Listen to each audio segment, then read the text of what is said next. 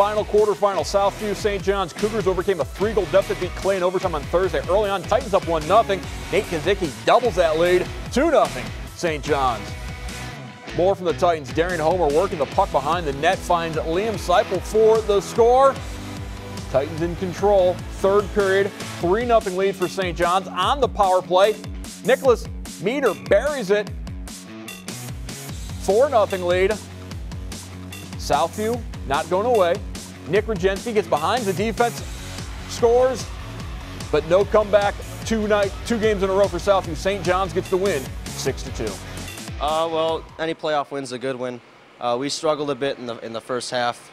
First two periods, we didn't get our offense going, but once we got it going in the third, we took it to him pretty well. Well, Liam's been great for us lately. He's been a real offensive force.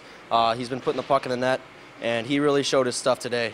I got a few lucky bounces today. I was in the right spot at the right time, and my guys got it to me.